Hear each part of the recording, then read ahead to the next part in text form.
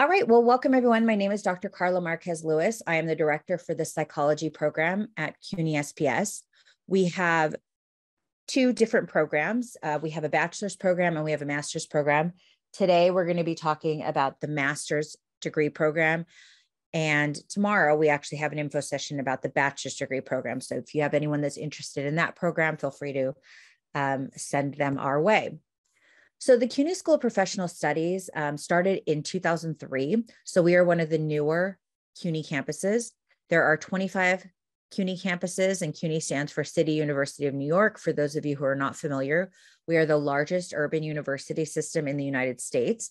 And we, SPS, are part of the CUNY Graduate School and University Center. And I mention this just because it's a little bit confusing sometimes. And when students submit their materials, they sometimes submit it and say, I really want to be part of the Graduate School and University Center. And it's only technically correct. We really are our kind of own school, but we just sit under their umbrella. We are accredited by Middle States Commission on Higher Education. I always note this, and I always try and stress to all of the people who join our Q&A sessions that no matter what school you end up going to or what kind of research you're doing, schools over the accreditation section website, so that you can make sure that they have accreditation, because it's very important. One, it tells you that it's a legitimate school, that it's gone through a proper outside review of the court, of the materials and the program, so that you're sure that you're getting a quality education. It also tells you that that program and the degree from that program is going to be well respected beyond the walls of that program. So if it's not an accredited program, what you often find is if you decide to go to a PhD program, for example, they will not accept any of your credits if the program was not accredited. So you want to make sure that you're going to an accredited school. We are accredited by Middle States, as I mentioned before, which is the highest accrediting body. So in our area, so we are very proud of that. We've gone through extensive vetting process and received, flying colors, and we're very proud of that. So the CUNY School of Professional Studies, we have lots of master's degrees, bachelor's degrees, dual degree programs, certificate programs, and about 4,000 students at the school. So it's not a small school, but it's one of the smaller schools for CUNY. Some of the CUNY campuses have 30,000 students. So, we say oftentimes that we're small but mighty, but, we're really actually quite large. So I want to just go through kind of the highlights of the program because I want to leave enough time for us to talk at the end and for you to get the questions that you have answered. So our master's program was initially developed because there are wonderful psychology programs around CUNY. We have many graduate programs in psychology, in fact, but there were no fully online programs. And so a lot of students who would otherwise have been wonderful candidates for advanced degrees were not able to pursue those degrees because it didn't fit with their schedule, whether they were working full time, they had children, other responsibilities, they were caregivers to their parents, et cetera. So we are really a place where people can go who have other things that would prevent them from otherwise attending face-to-face. So that's really what this program was intended to do, is provide more access to people to a higher education. So we focus on degree completion and working adults, particularly for our undergraduate programs. Degree completers means that students are transferring from elsewhere. For our master's program, we really don't have degree completers because people are starting at SPS, but we do have working adults. So most of the people that are in our program are working.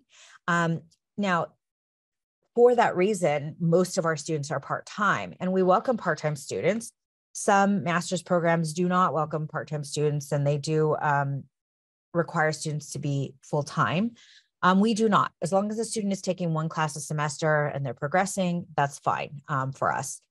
Our courses are very affordable, they're very flexible, and they're taught by academics and practitioners. And so you really get the best of both worlds, that theory and the theoretical framework, but you also get the how-to, so that once you go into the workforce, that you're able to really hit the ground running.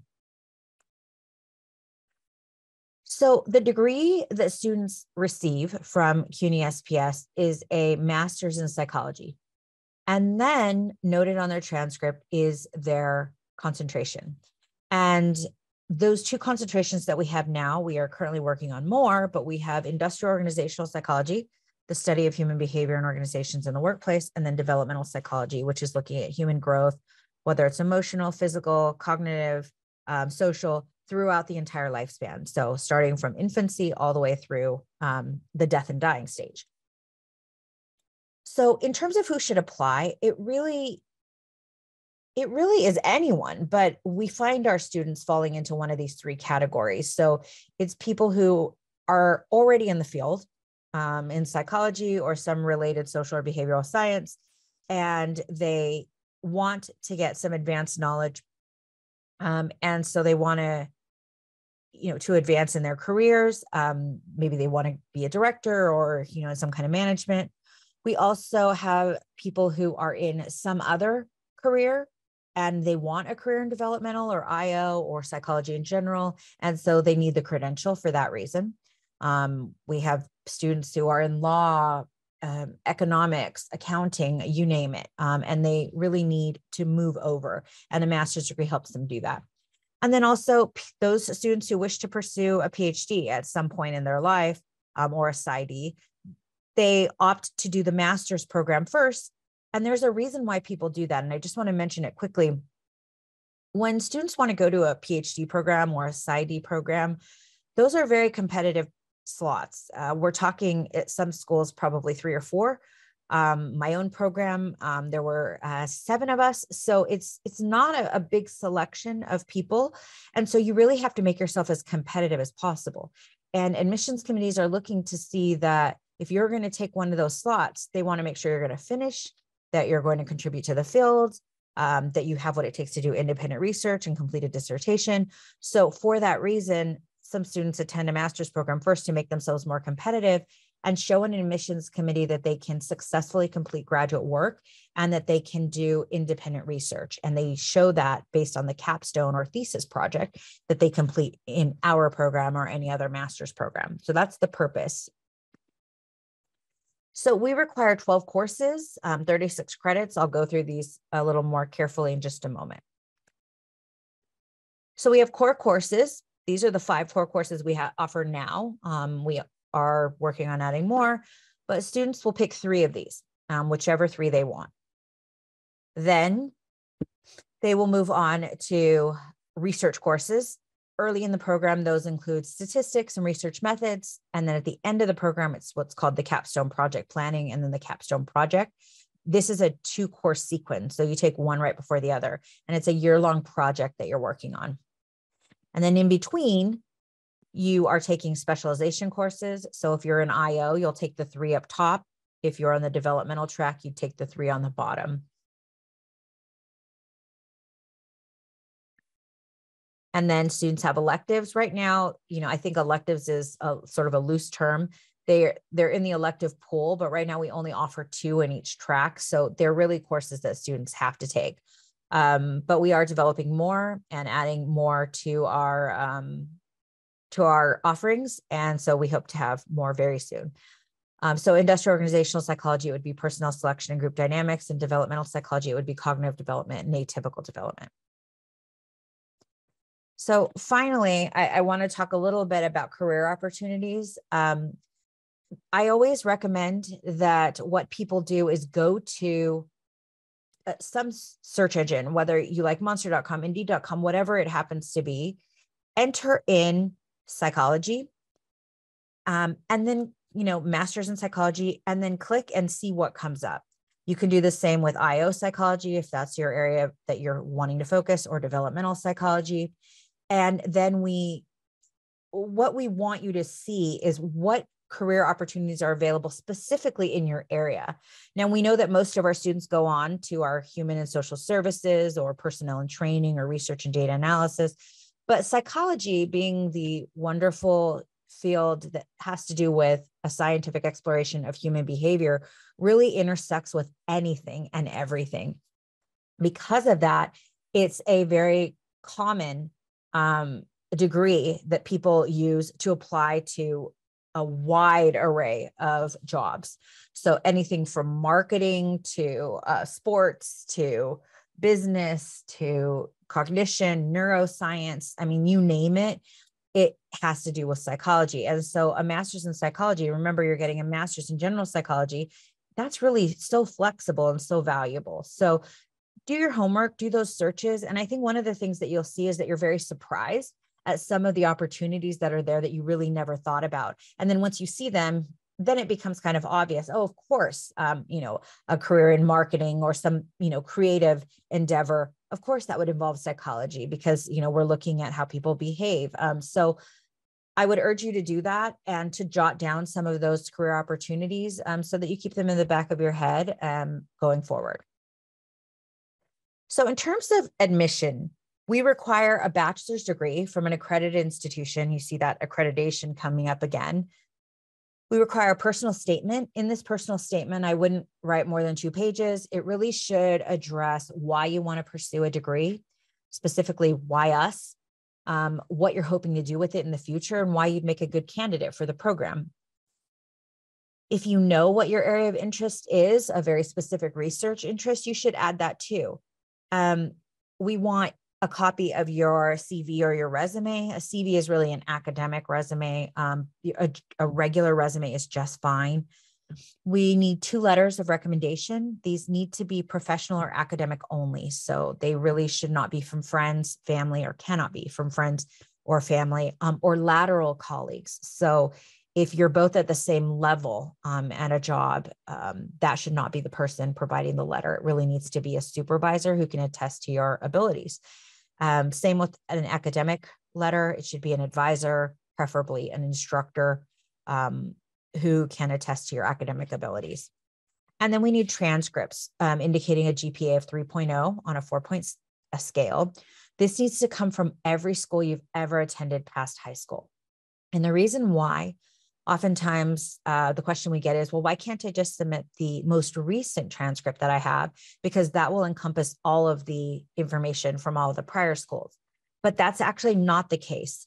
When you receive transcripts, there's a lot of missing information from the other schools besides the school sending it. So if you went to Baruch College and, Pace University, for example, and Baruch would provide us full information of the Baruch information, the courses, the grades, et cetera. But from Pace, it might say things like credit applied or just CR and no grades. So that's why we need the original transcript from each school. And then we require that students have or applicants have 3 pre-admission courses completed before they're allowed to start taking courses in the master's program.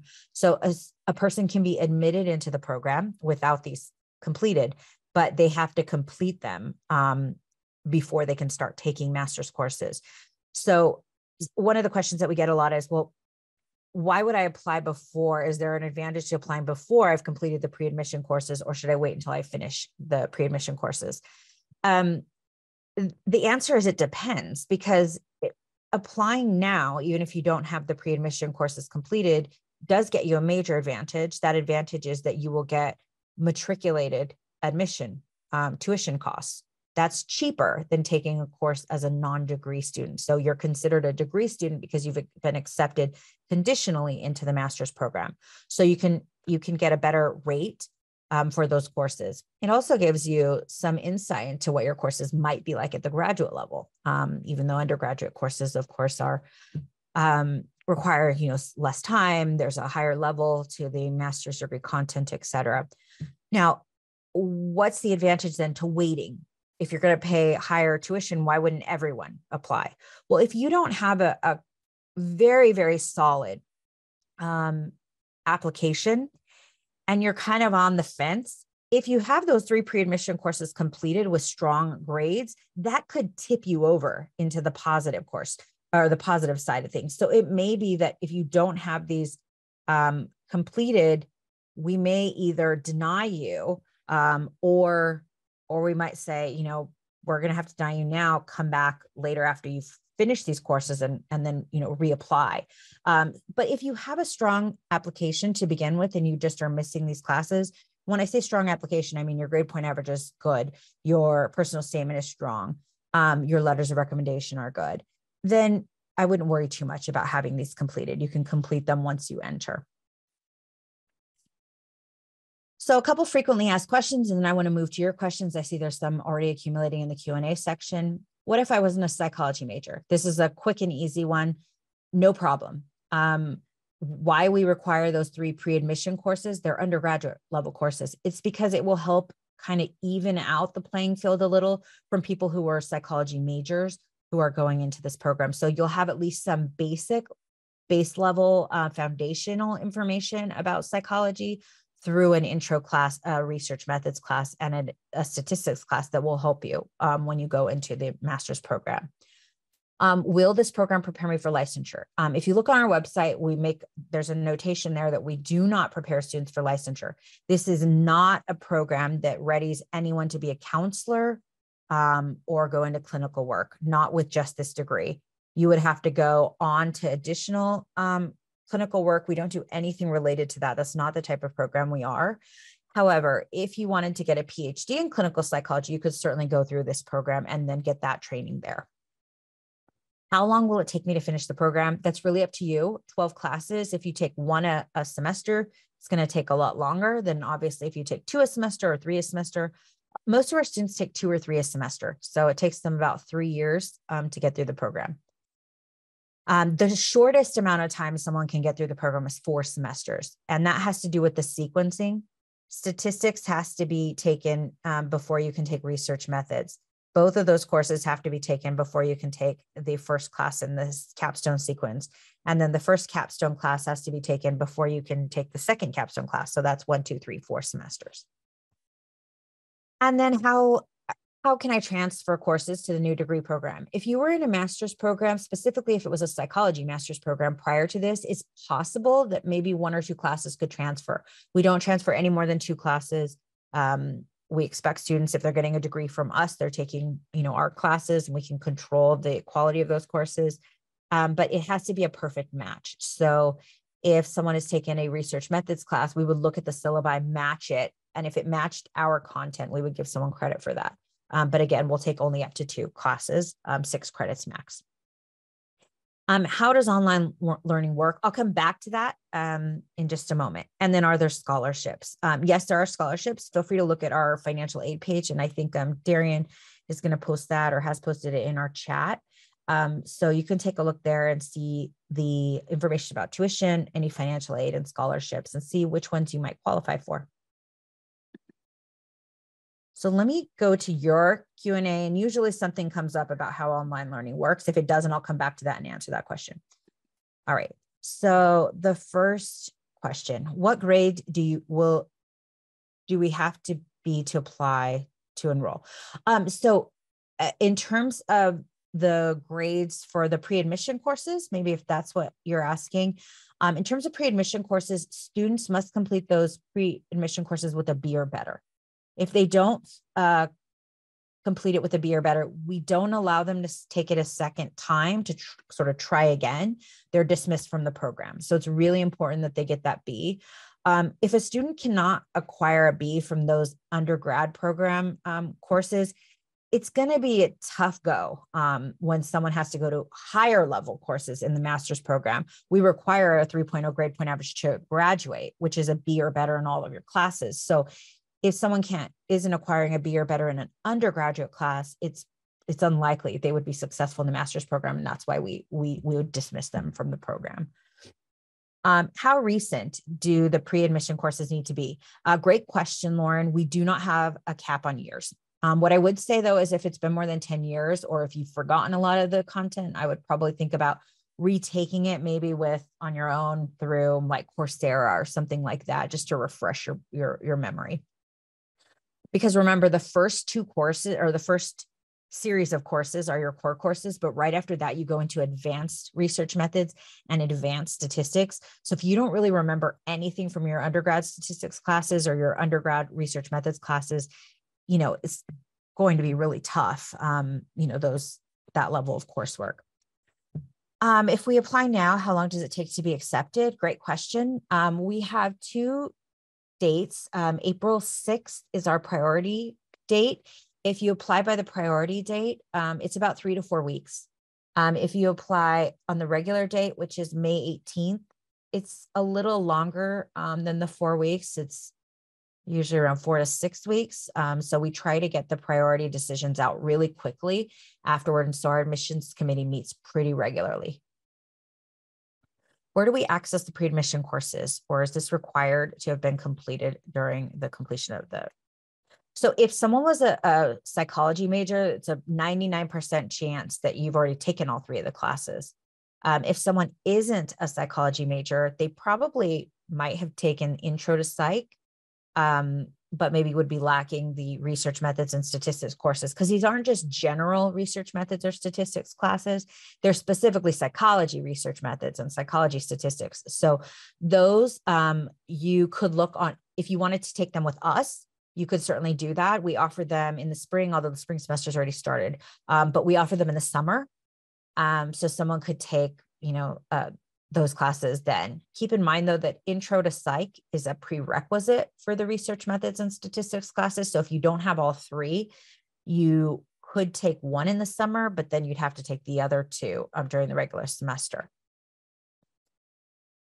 Let's see, let me see. I think there's a couple more. What if our undergraduate transcript is 20 years old in different majors and we have work experience in that entire time? Is the transcript still a huge piece? The transcript is everything. I mean, if someone has, now I will say this, and it's really important. We look at people as a whole, right? So that's why we ask for the letters of recommendation, the transcript, the personal statement, et cetera. But ultimately, how someone did in their undergraduate work is the evidence that we have of how they'll do. Now, that doesn't mean that it's a direct correlation, right? I mean, it's possible someone has been out 20 years and they're a different person. And maybe they were in a major pre-med that just didn't work for them. And now they're coming back and they want to go on to the master's program.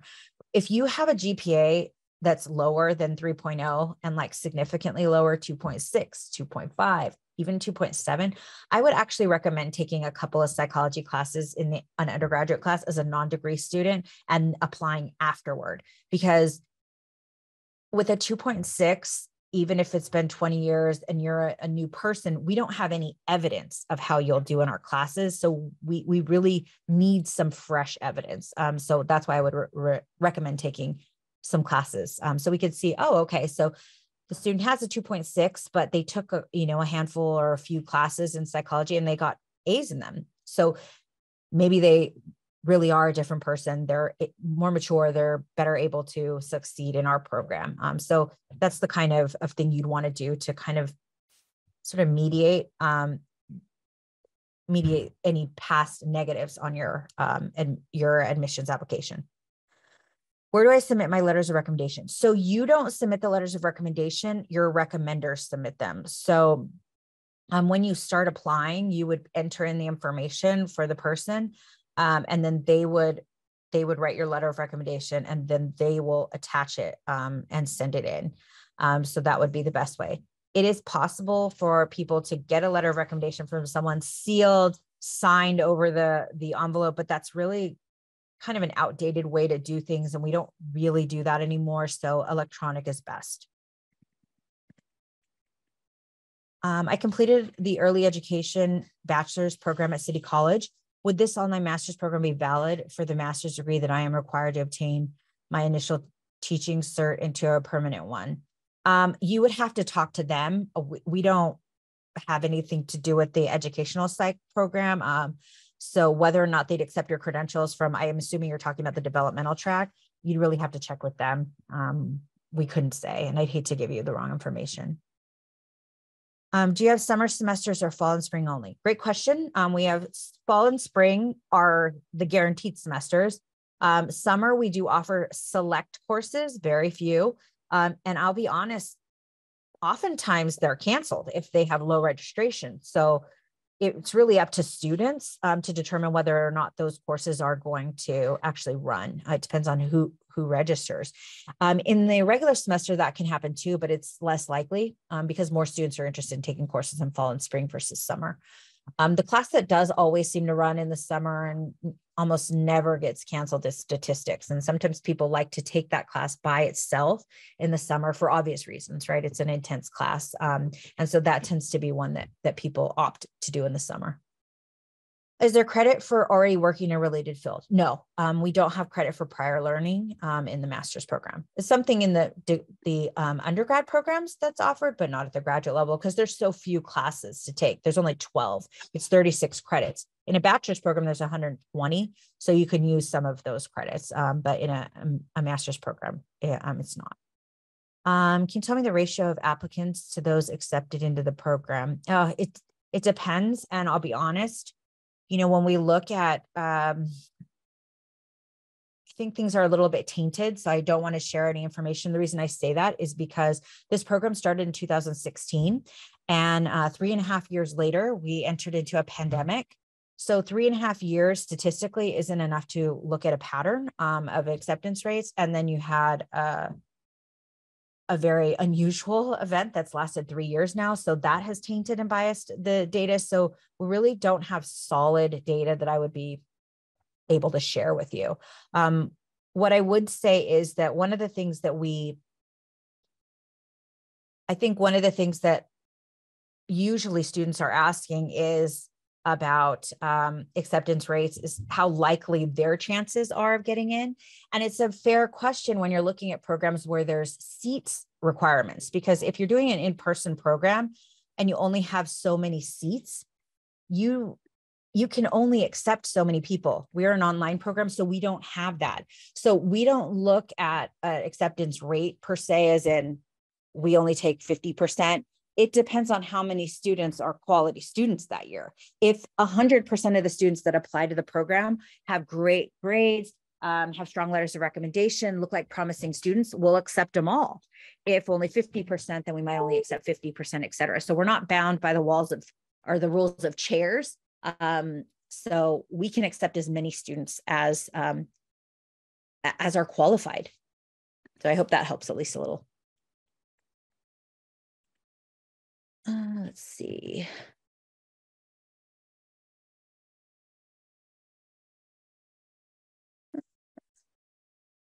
Do we have to go through a test? Great question. Usually people are referring to the GRE. I think that's maybe what you're referring to, Doha. If so, we do not require the GRE for a lot of reasons, but the GRE has been, research supports that the GRE is not the best indicator of how successful someone will be in graduate studies. So we don't rely on the GRE. Can I start applying now, but start in spring 2024 or wait till next year to do it? So I would wait.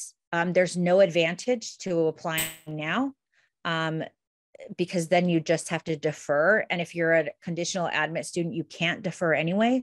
So you would just have to reapply. So I would recommend just applying right before you intend to start.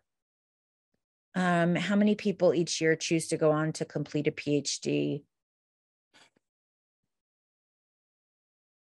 Are you asking how many of our students are accepted into PhD programs or how many apply? I think those are two different questions. Like I said, some programs take one person, some programs take up to 7 or 8, maybe max 10.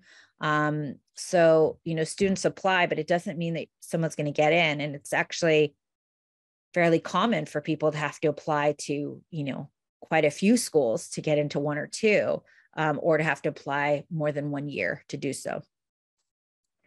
Can we take the required classes as a non-matriculated student through CUNY? Yes. I'm assuming you're talking about the pre-admission courses. If you're talking about the courses in the program, they need to be taken in our program. Occasionally we do allow someone to take an e-permit as an e-permit, which means you get a permit, special permission to take that class in another master's program at CUNY, another psych master's program, but we have to sign off on that. And there would have to be extenuating circumstances. For example, you were the only person that was meant to take that class that semester and the class got canceled because we couldn't run a course with one student. And so we give you permission to take it at, City College or something like that. And that has happened. We can do that. Will you have access to these slides? Yes, you will have access to these slides. You wouldn't be able to take the license exam after receiving this degree. No, this is not a degree that has anything to do with clinical psych or anything to do with counseling. If you're interested in a counseling psychology program, you're probably looking for a mental health counseling program or just a counseling psychology program. Those are the key terms you want to be searching for, which are totally different types of programs. I'm a junior at John Jay. Can I apply now? We would not accept a junior. We do accept seniors who are graduating that semester, but we wouldn't take a junior. And so I would wait another year. You're probably also missing a lot of coursework we'd be looking for too. So when we review applications, if someone has, 12 credits in progress, oftentimes we'll just wait. We'll have to wait until those courses are done to render the decision if they're kind of on the fence. So, but when someone's a junior, they have way more than 12 courses that still need to happen. So we wouldn't have enough. We just have to shelve the application. So I just recommend waiting a little bit longer. Are there any master's programs at other schools that provide licensure? Tons. If you're interested in a program that's going to prepare you for licensure, you'd want to, again, look for master's in health counseling, MHC programs, or counseling psychology programs. Those, there are plenty of them around CUNY, and those would prepare you for licensure. Those are clinical or counseling psychology programs, and that's what they're there for, is to help prepare students for careers in counseling and licensure. Someone asked about whether there's a time limit to do the program. Someone needs to be taking at least one class a semester, and you're only allowed 2 semesters of a leave. So if you do the math on that, it can't take someone longer than, I think it's 6.5 to 7 years to complete the program. But so plenty of time. Do you need to apply right after a bachelor's degree is obtained? There can be a year gap. Oh, yes, there can be a year gap. Oh, I see what you're asking. Is there a time limit that you have to do the program right after your bachelor's degree? No, we have people who have been out of school for 15, 20 years and then decided to come back and do a career change, and that's perfectly fine. Do you need job experience before applying? No, you don't. Does CUNY have an MA in psychology that has in-person learning? Oh, we have tons of them, and they're wonderful programs all across CUNY. So again, we have 25 campuses. So if you go to cuny.org, you'll see a list of all of the schools, and it'll have the senior colleges. Look there. You can also look at the Graduate Center, and it will have all of the master's and PhD level programs, and it'll tell you which types of programs there are, but they have in-person learning. And there's, again, CUNY has some of the best psychology programs, so you're in good hands no matter where you go. Is it necessary for one of the recommendation letters to be from someone in an academic setting, or can they both be from a supervisor? Great question, Jordan. They can both be from a supervisor. That's fine, especially when people have been out of school for a while. It's, they don't have any access any longer to their professors, or maybe their professors have moved on to other places and they can't find them, or they were quiet in school and, maybe their professors don't remember them. That's fine too. Yeah. So if they're both professional in nature, that's perfectly fine. Are grades from most recent transcripts given them more weight? That's a great question. No, it depends. So I'd hate to say yes, meaning that none of your other stuff will matter, that we'll only we look at the whole thing. If someone had a really, great, their grades were not the best, and then 20 years later, they decided to come back and complete, finish a degree that they started. And so, the 20 years ago, 2 years, lots of questionable grades. And then the most recent 2 years are amazing grades. Yeah, we would definitely take that into consideration. But I can't say that we would give more weight necessarily to it. It really depends on the circumstances.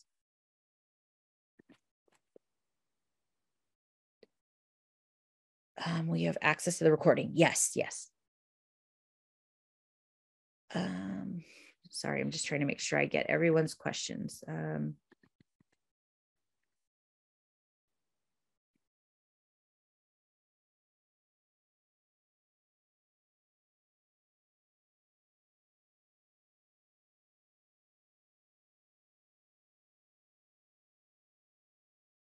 Give me just one moment. I'm trying to scroll down to the bottom and it keeps putting me back up to the top. So give me just a second.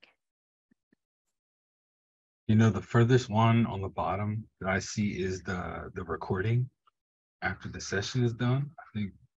So maybe that's it. Yeah, those are the last two. Our grades from recent transcripts given a, a little more weight. Okay. I believe you answered that one, and then the recording. Those are the last two I see. Okay, great. So let me just check the chat real quick. Sometimes people put questions there. It looks like there's none there. So hopefully I've had a chance to answer all of your questions. I want to go back just a couple of slides. If you decide that you want to apply to this program, and again, do your research because, you know, I'm not here to sell you on the master's program at CUNY SPS. I'm here to provide information. This program isn't for everyone. And for some people, another program at another CUNY campus will be better for them. For some people, they'll find a better fit outside of CUNY, and that's all fine. It's most important that you find a place that is a good fit for you, that is a program that's going to prepare you for what you want to do in the future. And so it's important to do a lot of research. I would also recommend applying to more than one school to increase your chances of going somewhere so that you don't have to wait another year.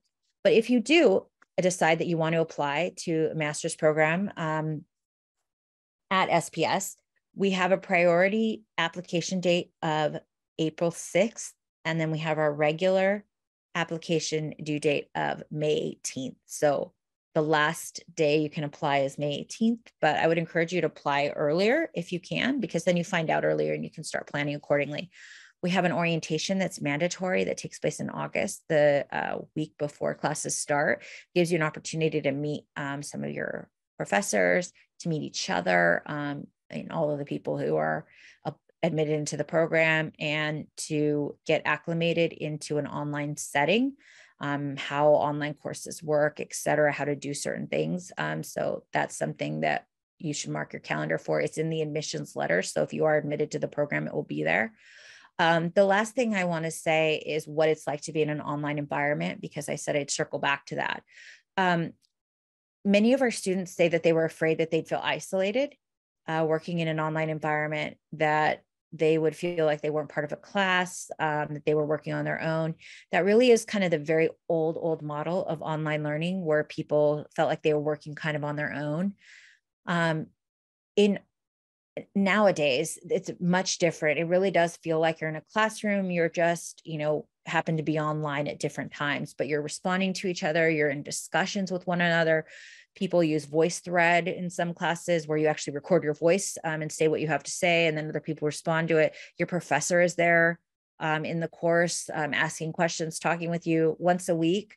The professor's live for an hour. You can just log in. You don't have to make an appointment. Usually you just click on a link and the professor's sitting there. You can talk to them about whatever you need to talk to them about with the class.